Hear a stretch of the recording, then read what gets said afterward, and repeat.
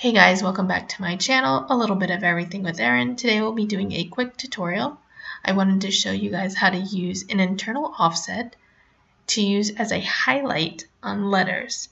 This is typically used when painting letters, but it also makes a great effect if you're using cardstock or vinyl.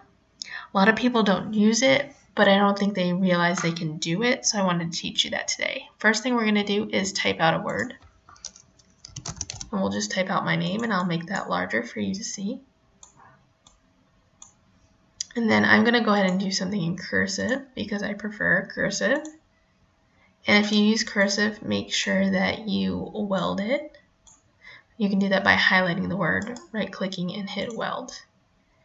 If you have extra pieces like the dot in my eye, you want to make sure you right-click again and hit group so that they all move as one piece. Now with your word highlighted, you want to go to your offset panel. And instead of clicking offset, you want to hit internal offset. Now you can see the lines went inside the letter instead of outside the letter, but they are too big. I don't want that much, so we need to make that smaller. And in this case, we want to use the up arrow to make the distance less.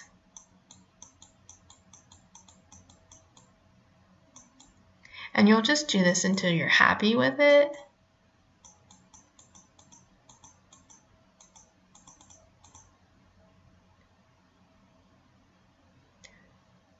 So for me, the 0.280 looks good. I'm going to go ahead and hit apply. So there's this tiny dot here. I will remove that. I do want to add a little bit in the dot here, so I'm just going to do another internal offset. And I'm going to hit apply again. And I'll just delete the bigger pieces. I'm going to keep this part of the R that we didn't get with the last one.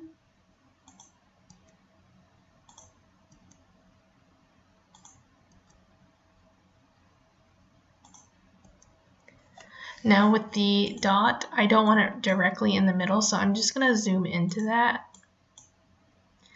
And I'm going to kind of move it over, and then I'm going to double click so that I get the edit points and just change the shape of this a little bit.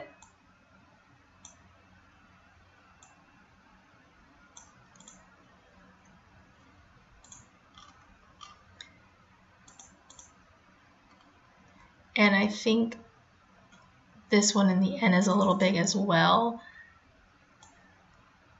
So trying to keep the same shape that it already is, but just making it a little thinner. And this is all personal preference. Okay, so now I'm just gonna highlight the internal offset now that I'm happy with it all, and make it one piece by selecting all, right-clicking and grouping those together. And for the purpose of this video, we'll make those white, and then the name will make black so it's easy to see, and we will shut off the cut lines. And it just gives it a new dimension and a different way of looking at it. We'll go ahead and cut this out so I can show you what it looks like finished.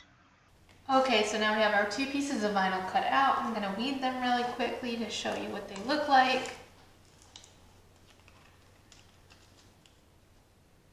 You might have to reverse weed on your internal offset just because internal will be a lot thinner, and depending on how small you go, just keep an eye on that. All right. So there's that one. Probably a little hard to see because of the white.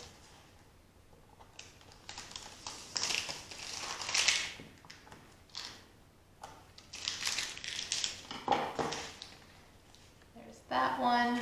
I'm just going to use some contact paper. As always, I picked this up at Walmart in the kitchen section. You can also find it at like the 99-cent store and the Dollar General, Dollar Tree, all in the same area.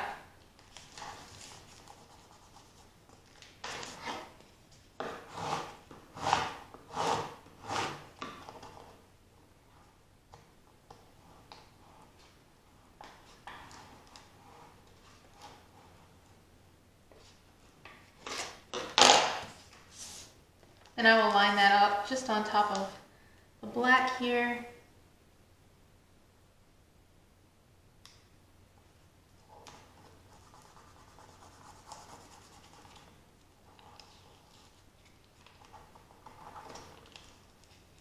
And then I don't have the object I'm using ready yet, so I'm just going to take the contact paper off so it doesn't get too sticky on there.